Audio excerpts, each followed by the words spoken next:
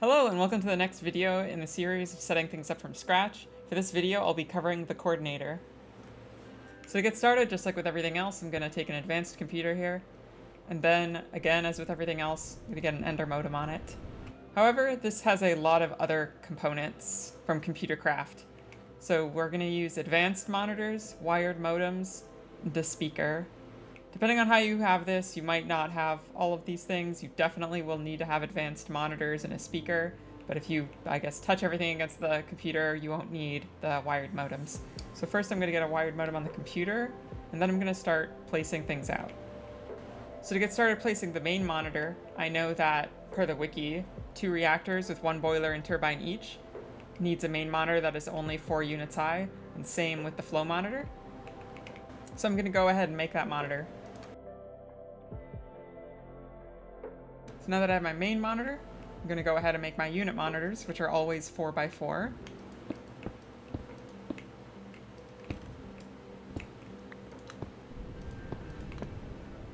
It's the first one, and then I'll make the second over here.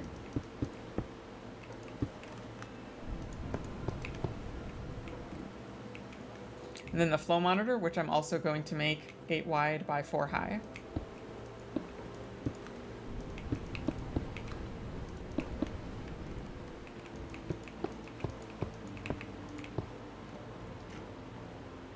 There we go. So that is all the monitors that I'm going to need. We got Unit 1, Unit 2, the main, and the flow view.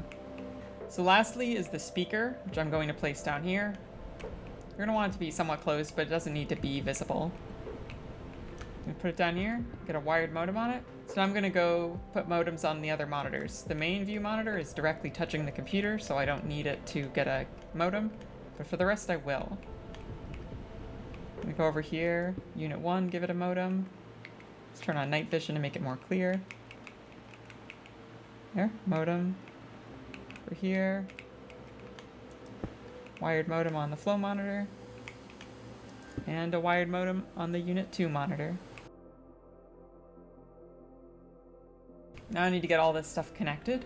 So I'm going to place some network cables between all these modems.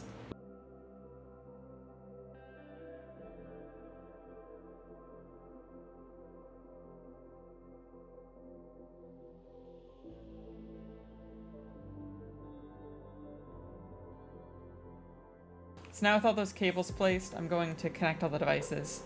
So make sure right-click this so the speaker's connected. Right-click this so monitor 5 is what my Unit 1 monitor is going to be. Over here, monitor 6 is going to be my flow monitor. Over here, monitor 7 is going to be the Unit 2 monitor. So lastly for the computer, you don't need to worry about right-clicking this because the computer's the one accessing other stuff, not the other way around. And just like with everything else, I'm going to get started with paste bin command to grab cc-mek-scada and then use that to install the coordinator.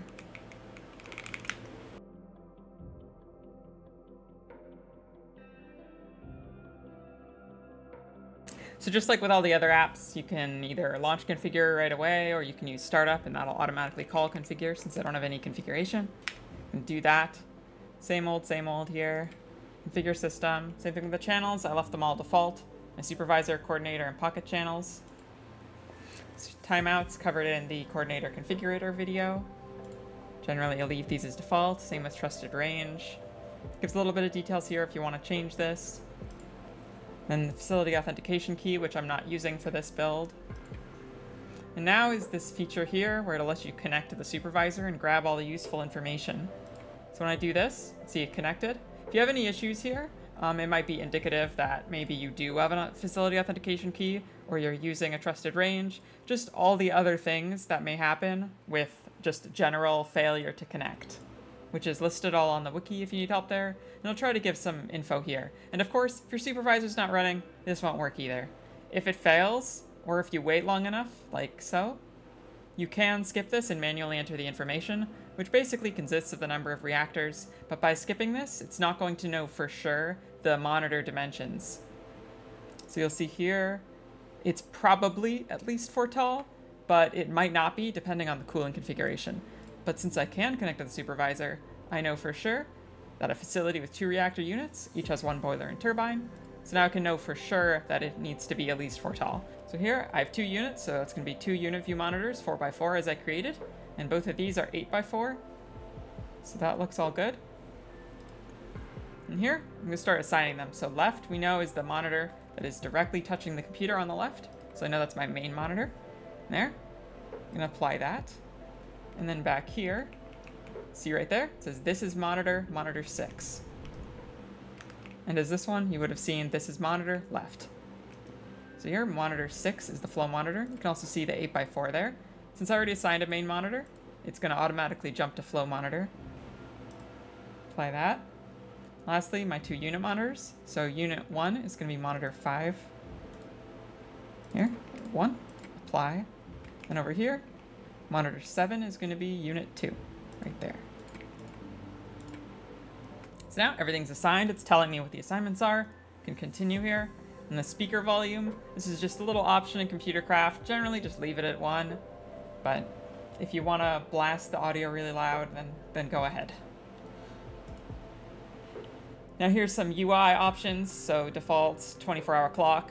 And then temperature scale, I like Kelvin. You can leave it at that, but you can pick any of these other ones. These ones will have little degree signs in front of them, whereas Kelvin's just going to be a K. And then over here, energy scale. You can go between joules, FE, and RF. FE and RF are going to be the same number, just a different label. So I like doing it in FE. Over here, same logging stuff as with everything else. Over here, UI themes. Okay, lastly, a little summary. I'm going to apply this. Exit, and since I ran it with startup, I'm going to get startup right away. And there we go. So now that this is connected, I can see that I'm missing a lot of devices, which of course, since I haven't done the RTU setup yet, and I will do that after this video. Here on the supervisor, and I can now see coordinators linked. So to demonstrate one of the issues that some people run into when they add another reactor, I have updated the supervisor to have 3 units. The coordinator still thinks it only has 2, so I get this supervisor unit count does not match coordinator unit count check configs message. So what you would do here is, since the coordinator only has 2 monitors for the 2 units, you'd have to add another monitor, connect that to the computer, and then you'd go in here and configure, go through all those steps. You'd resync with the supervisor to get that data. It would say that there's 3 units. Then you'd move here, and then you'd see your monitor that's unused, assign that to unit 3, and then you'd move on.